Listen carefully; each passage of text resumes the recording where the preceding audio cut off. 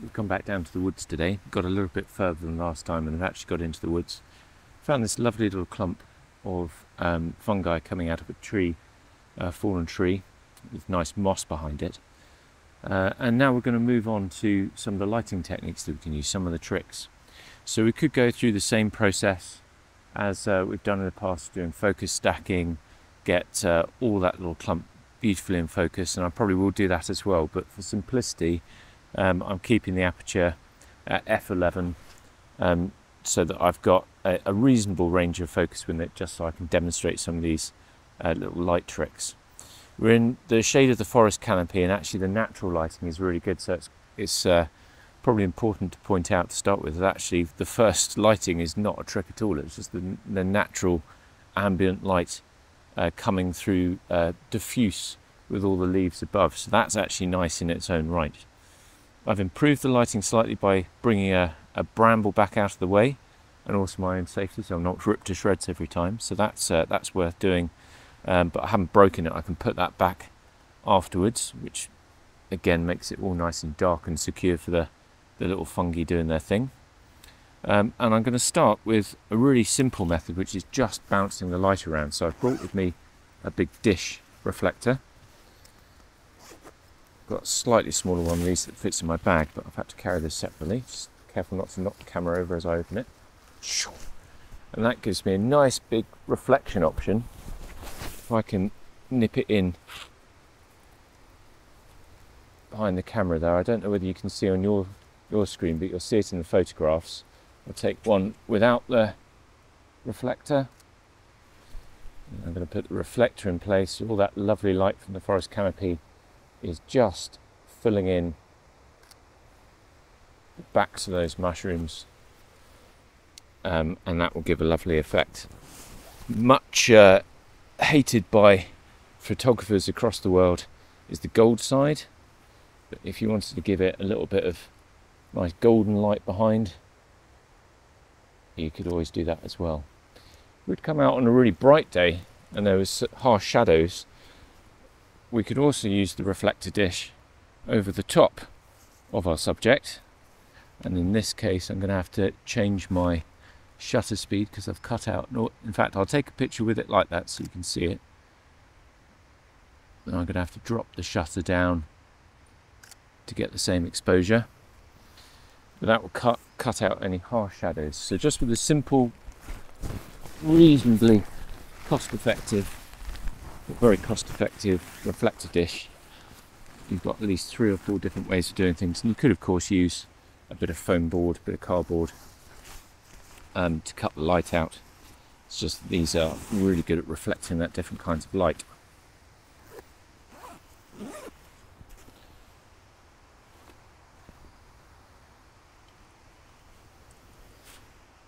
Next method we're going to look at is just using various different types of light. I've got a torch here, filming on my phone, so I can't use that. Most people have got a torch on their phone, but I've got a really cheap, reasonably low power torch, which is actually really good for this. Got this lovely beast that my uncle sent me that sends out ridiculous amounts of light, that I can put some really harsh lighting on there.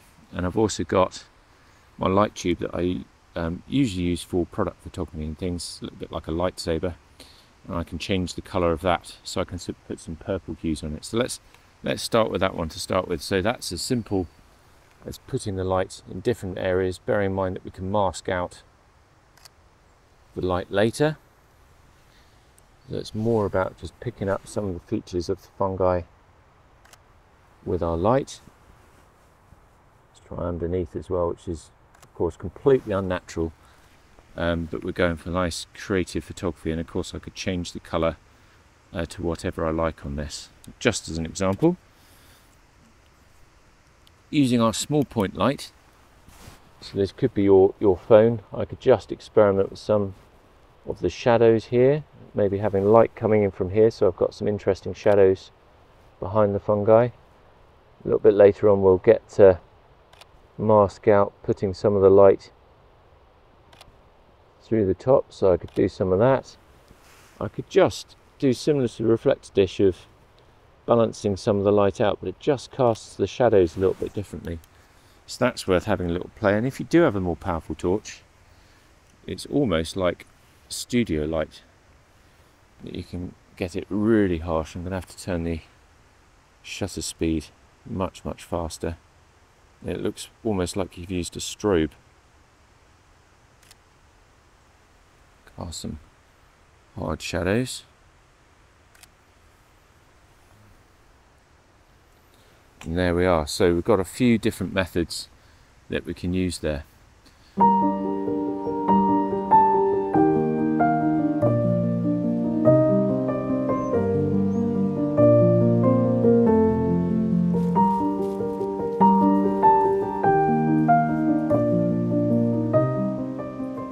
So I found another example with this lovely puffball here. I'm just going to move my dog ever so slightly back. We're in the light. Again with beautiful frondly moss. I'm going to take a natural light photograph of that. Let's get right zoomed in on him. Lovely. And then I can just start playing about with the light. So let's start with a head torch this time. So quite a pointed light, some nice harsh shadows bringing out the textures. Because I can clone the light out later, mask it out, I can get that really quite close and the effect will become harsher. This is a little bit like, if anyone's familiar with the egg experiment with studio lighting. Yeah, get your nose in, why not? We can light it in all different directions just to see the different effects that we can get. I might go for a bit of backlight there as well, get those fronds and moss, classic 45-degree angle. Get those effects. With a more powerful torch, we can obviously increase that effect, but we do need to change the shutter speed considerably to keep the same effect. So let's try from back there. Even more diffuse.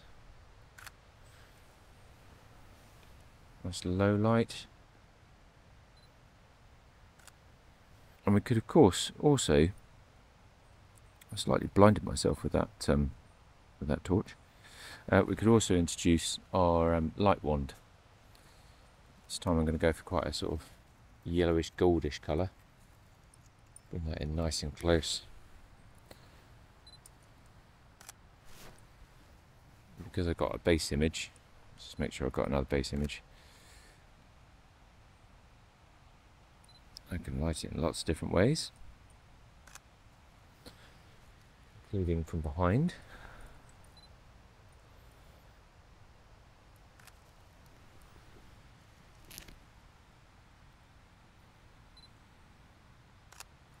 Let's just experiment with changing the colour of that. I'm going to amplify the green. There we go. Get a more kind of woodland ethereal effect.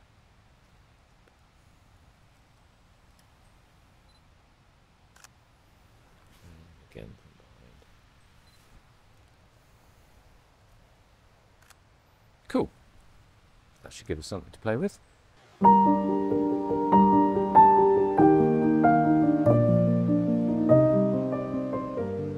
Not going to lie, I've been quite nervous this week, having set my site's ambitions on doing some funky light painting. I've been casually looking around as I've been going around to see what areas I might go to make this video, and I've barely seen any fungi at all.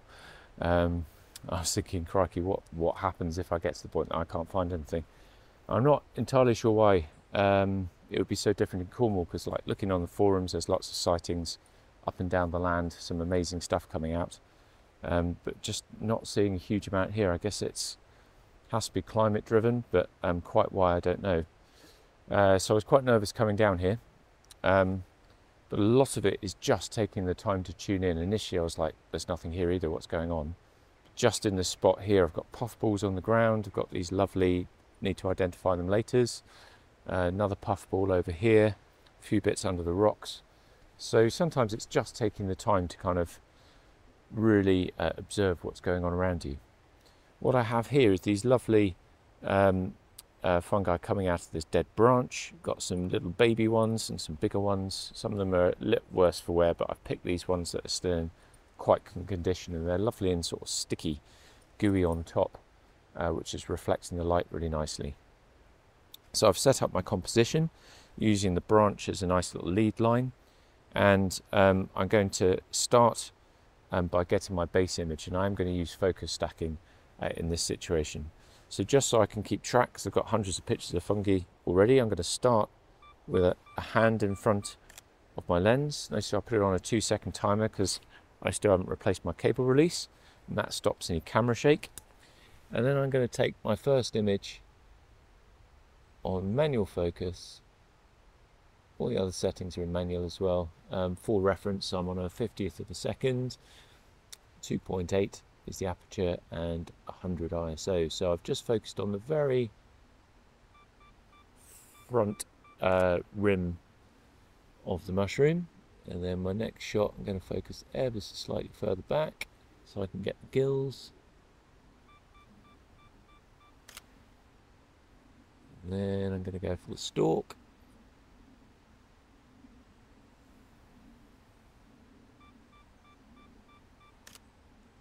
And then I'm going to go for the front edge of his little mate.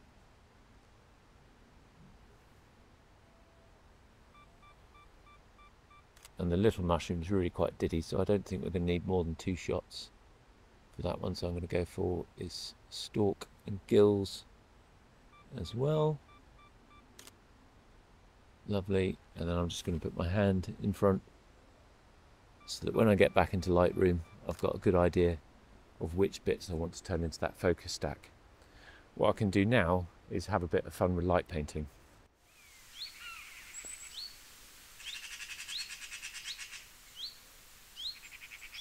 So it's quite a translucent little fella, this one, so I'm just going to use my head torch to get enough light going through this one. I'm going to start in this corner, getting the torch really quite close to the mushroom, to the cap, so that the light penetrates through. I might try the Fandango torch that my uncle gave me as well. David Robinson Photography. Although I'd be a bit nervous it would just incinerate the mushroom, it's so powerful. But that would be interesting as a comparison. See, I've put it on, there we go. Trickier to get light just going through there. I wonder whether I can just push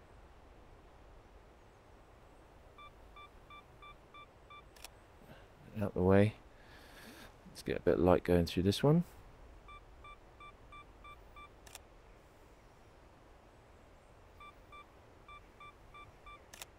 Good. Same with this one.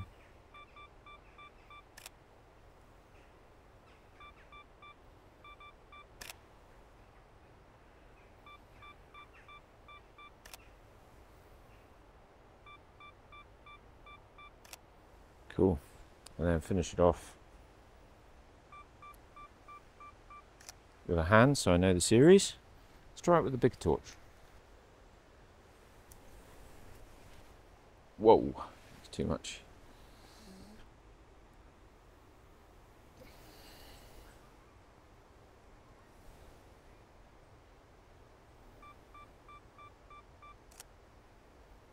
I think I was shaking the cap slightly there.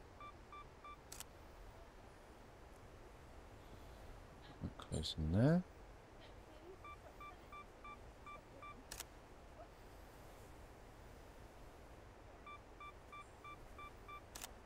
And finally this one.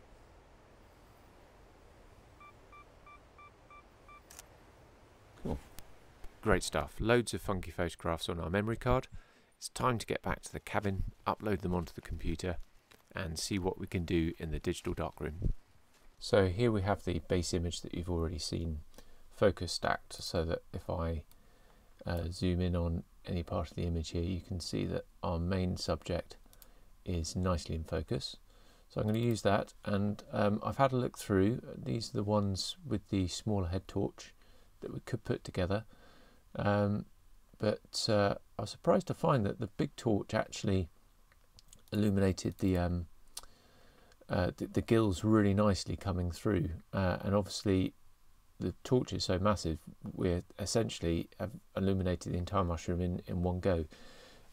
Process is exactly the same, but just to make life a little bit easy for myself, I'm going to compose that base image, this image, and also this image of one of the background mushrooms that's out of focus but nicely illuminated in the back there. So I will just select all three of those, because otherwise we'd be selecting however many of these are, 15 or something. Got those three images. I'm going to right click, edit in, and then open as layers in Photoshop. We see those three layers have now come through into Photoshop. Just in case there is any camera shake, I'm going to highlight those three layers, go to edit, and go down to auto align layers. Tend to keep it in auto because that does a really good job until it doesn't. I might just do lens correction at the same time, let that run. Great stuff, and it sorted out all that distortion for me as well that I can crop in later. So if I switch on and off these layers, we should be able to see that we've got our main cap highlighted, we've got the rear cap highlighted, and then we've got our base image as well. If I go to this first image, our base image, and we put a little mask on there, what we can then do, the mask we can imagine as white. If I take a brush and go to black, make my brush a bit smaller,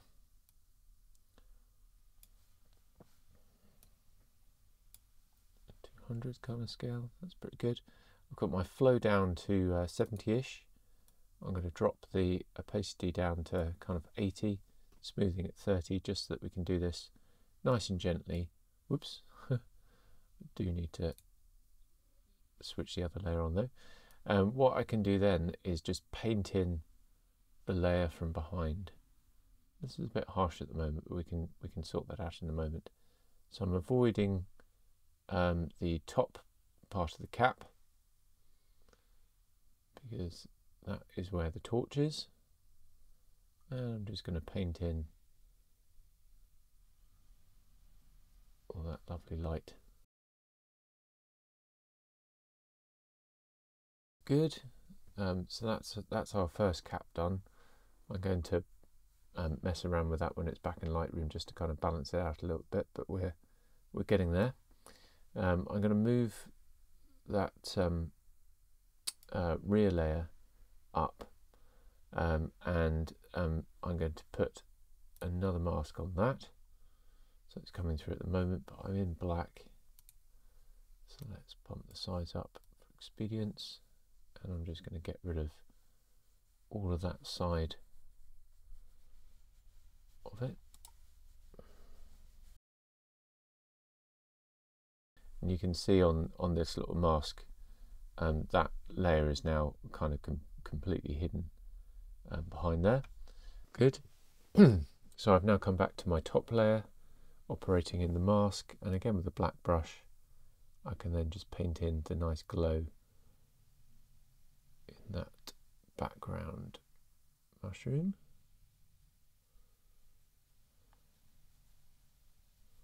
Which again we can balance out a bit back in Lightroom.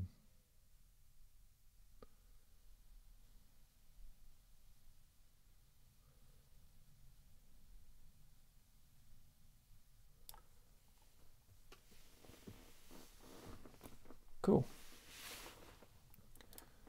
A few edges to sort out here. So keeping my brush reasonably small, just going to drop the opacity down. Just going to see if I can sort out some of these edges a little bit.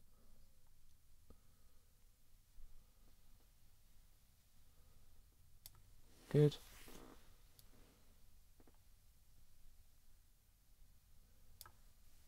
Cool, a little bit hasty, I'd take a bit more time, but you're hopefully getting the idea. I'm going to drop that back into Lightroom just by saving, and it should round trip back into Lightroom. Cool, so we've round tripped back into Lightroom. It's not looking horrendous, but we can tidy it up a little bit. The first thing for that geometry, and because this is for the video, is I can drop it to 16:9 and do a bit of recomposition.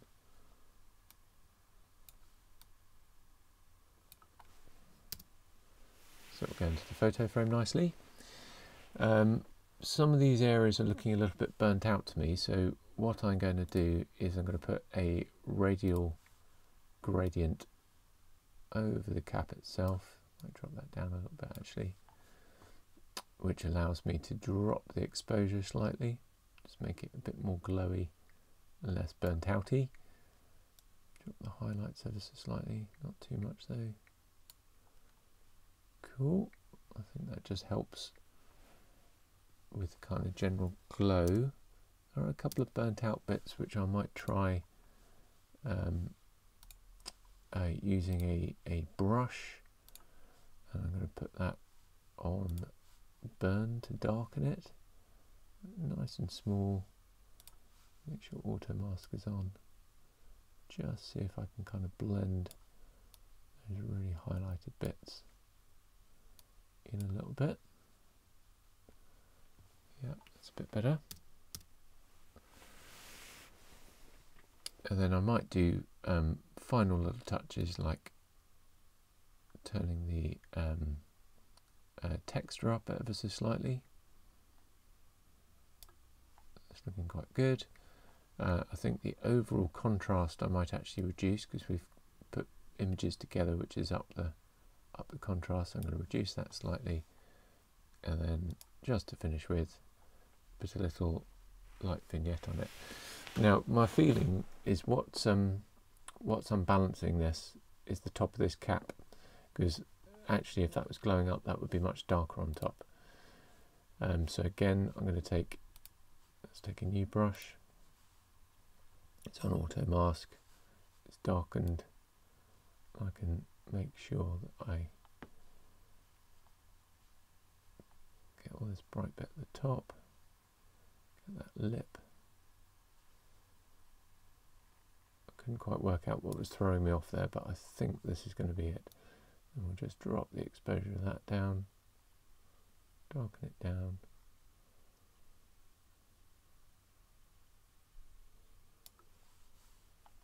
Good.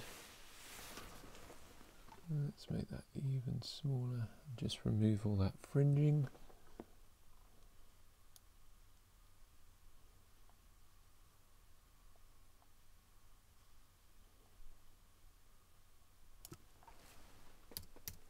Good, happy with that. We've got ourselves a glowing little mushroom.